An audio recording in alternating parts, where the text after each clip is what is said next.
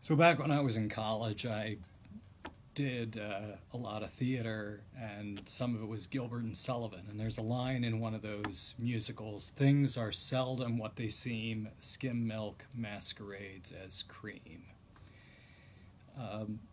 Sometimes the appearance of things is a little different from all of the reality, at least. So, hey, we're past Halloween, right? And headed towards Christmas. And here's a nice, typical Christmas card. You got Mary and Joseph and Jesus and the wise men, and that's beautiful. Okay?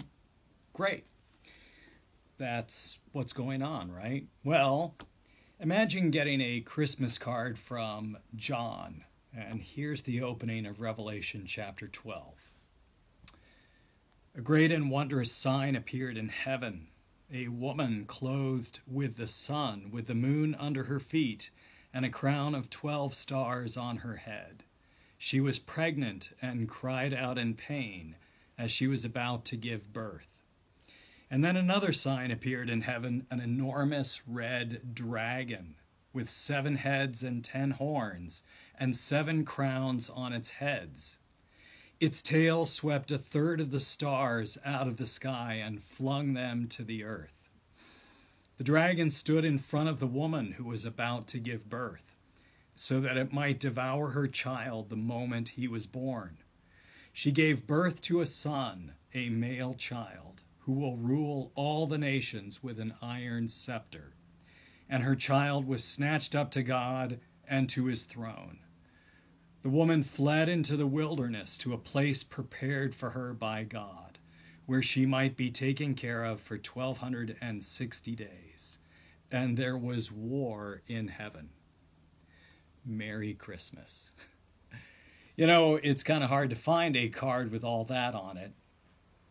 But this is John's Christmas story, basically. Now, the woman could be the nation of Israel.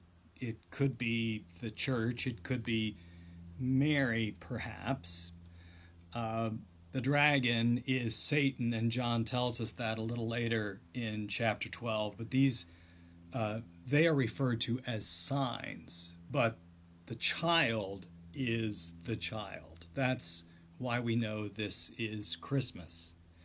Now, is this true? Well, yes. Is this true? Yes. You've got both of these things going on, because with God coming into the world in the flesh, the good news that the angels tell the shepherds also means that the forces of heaven are coming against the forces of hell to provide for our deliverance. Now, if you go on and finish the rest of the chapter, you will find that Satan is not going to give us up all that easily. And there's a great battle and so forth. And the church, that's us, are taken out into the wilderness for this 1260 days, this 3.5 years, this long time but not forever time that we've talked about earlier. And one of the things that Satan or the dragon throws at us as the church is this flood, this river that tries to sweep us away. And this river at the end of chapter 12 is basically a torrent of lies and deception and abuse and all of that. One of my favorite secular columnists, Peggy Noonan, has a column called The Culture of Death, where she talks about this flood of lies that comes at us these days. But it does not have the final word. God is able to protect us in so many different ways, and even though we may be out in the wilderness, even though we may be facing a flood of deceptions, as we look to our Lord, He will give us the real thing. So, we can always count on the gospel to give us the water of living, of the water of life. God bless you today.